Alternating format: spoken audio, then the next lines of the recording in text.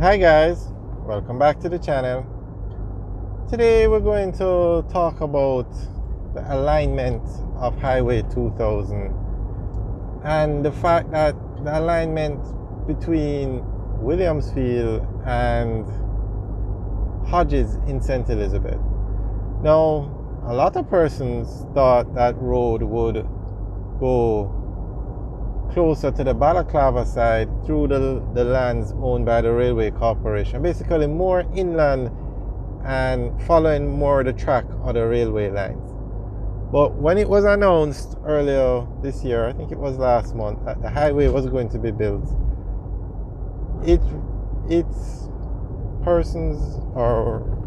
when it was announced, it seems as if the highway has turned and is heading more towards the coast, because you're going to have a bypass for Mandeville, you're going to have a bypass for Spurtree, but then now you're going to have a bypass for Junction and Black River, and Black River is on the coast and Junction is on the other side closer to the coast.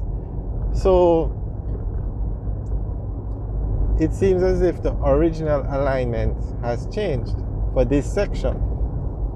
Now, this is a little confusing because there is another highway that's supposed to run along the coast from Negril to Manchester.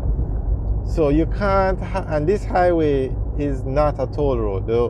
The highway from Negril to Manchester that was announced is part of the Southern Coastal Highway Improvement Project Phase 2, the second part of the project. The current Phase 1 is to build a highway from Harbourview to Port Antonio, where it will merge with the Northern Coastal Highway in Port Antonio. And the Northern Coastal Highway runs along the coast, goes through St. Mary along the coast, St. Anne, Trelawney, St. James, Hanover, and into Westmoreland, where it ends in Negril. So the phase 2 of that project now is to build a highway from Negril to Manchester. And that's not a toll road. This road is not a toll road. You don't have to pay to use it.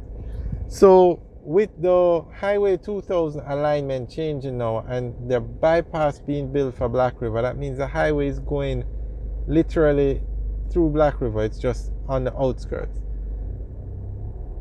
And Highway 2000 is a toll road. So this is where, I don't know if it's confusion or we probably need an update on the Negril to Black River Highway, but that probably is going to change as well, because you can't have two highways going through Black River, one where you have to pay and one where you don't have to pay. They're going to compete against each other.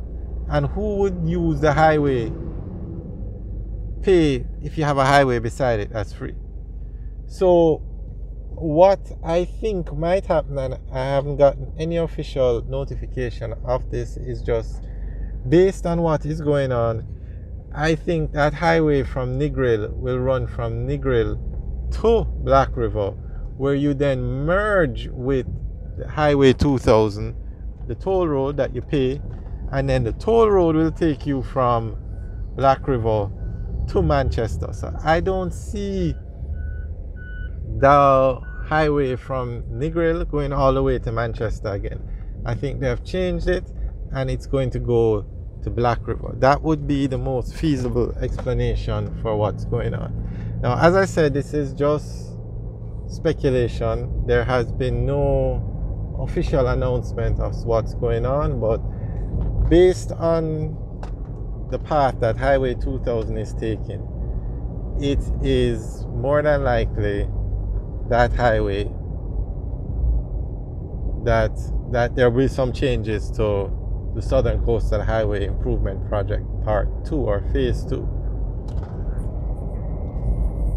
which probably makes sense. I mean, Highway 2000 you have to pay to use it, so you can't, and then the other highway is free, so will cost the government less to build a free highway from Negril to Black River, rather than taking it all the way from Black River to Manchester, because you're going to have to go over the hill and you're going to have to build another bypass for Spur 3 to get that highway to Manchester. There's no way around it. So instead of having 2 bypasses for Spur 3, 2 bypasses